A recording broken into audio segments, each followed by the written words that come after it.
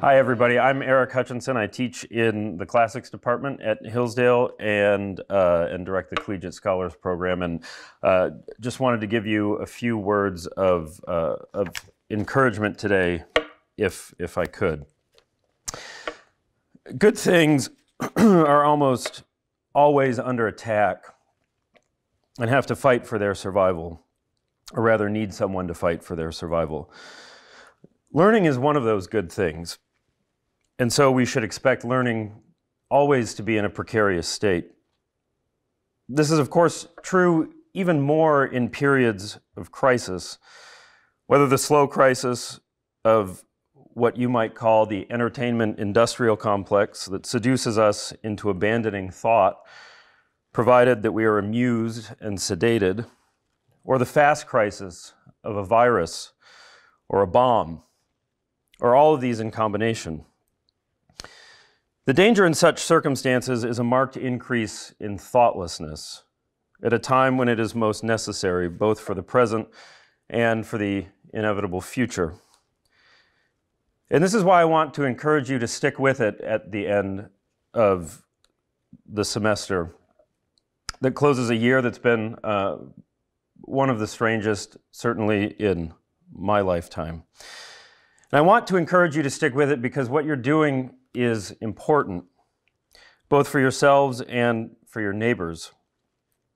Your education continues to matter, as it always must for any civilized people. Issues of the kind I'm describing are raised with great power in Ray Bradbury's Fahrenheit 451, which I brought with me. As the government burns books that might distract people from the numbness and mindless and submissive hedonism that it wishes to cultivate, the gratifications of a constant onslaught of streamed media and drugs, which it enforces with the soft power of pleasure and the hard power of coercion. The few who cling to the old books are the last bulwark against total barbarism and the only conduit for an eventual revivification of civilization. So what do? Those who refuse to be Netflixed and Facebooked and Spotified and zoomed into a meaningless existence. They cultivate memory as ballast against cultural amnesia. They cultivate thought and conversation as ballast against mere entertainment. So I want to encourage you with that. As Granger, one of the characters in Fahrenheit 451, says, we are all bits and pieces of history and literature.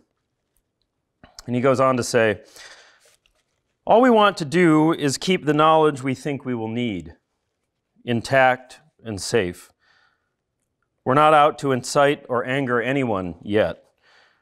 For if we are destroyed, the knowledge is dead, perhaps for good. Right now we have a horrible job. We're waiting for the war to begin and as quickly end. It's not pleasant, but then we're not in control. We're the odd minority crying in the wilderness. When the war's over, perhaps we can be of some use in the world. Montague replies, do you really think they'll listen?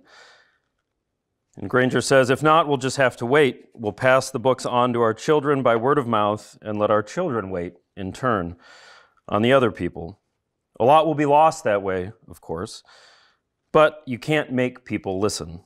They have to come round in their own time, wondering what happened and why the world blew up under them. It can't last. And I'll just conclude with that. It can't last, and it won't. And your education is preparing you for when that truth becomes inescapable. So keep after it. And best wishes for the end of the semester.